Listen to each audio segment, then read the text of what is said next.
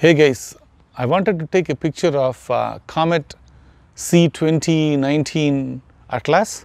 This comet is going to be visible to the naked eye in a couple of months. I think by May, we will see this comet. It is like a fifth magnitude. I don't think we will be able to see the big tail and the way the huge comets are, but probably we might see this comet like a tiny star. If you want to know the details of the comets, most of the comets that we see, they're actually kind of inside our solar system. So anything that comes from an outside solar system, we call it as the comet Borisov, which is the interstellar comet. The reason why we call it interstellar is because that comet is not from our solar system. So if you look at the C 2019 ATLAS, C 2019 means we found this comet just like few months ago.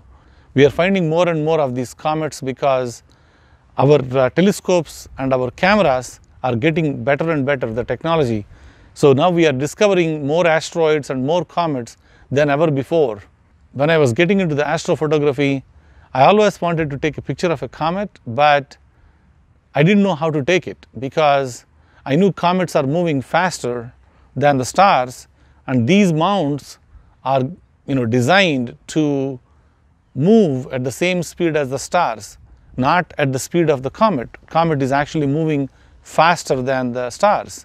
So if I try to take a picture like 2 minutes, 3 minutes, I'll see a big line going, not really, you're taking a moving target. If you take a shorter exposure of a comet, let's say you took like 15 seconds, 10 seconds, you may not get any details. You don't see the coma around the comet. That's where the faster scopes are going to come and help us. We can take a good picture of a comet, and with a good exposure time, if you actually use a faster astrograph. That was one of the main purposes of taking an F2 system towards the comets, because you actually can get a better picture of the comet. You don't need to use like a monochrome camera, like the black and white kind of camera. You can use like the color camera to take a pretty good picture. All you have to do is put some filters like IR UV filters, like cut filters, and take a pretty good picture of the comet. So as I was saying, the comets are moving faster than the stars. So how do you take a picture? So if you track your stars using the PhD2 software, you are tracking on the star, not on the comet.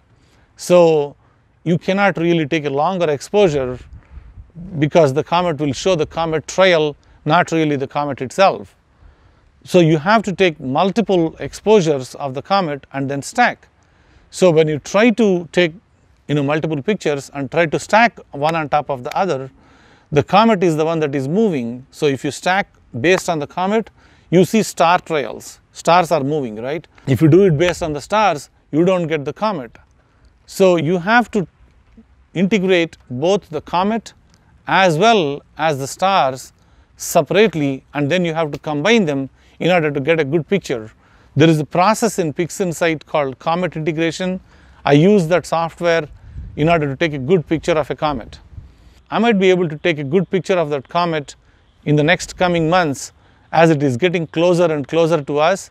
If you are new to this channel, I take pictures of comets, asteroids, planets, deep space objects like galaxies, nebula.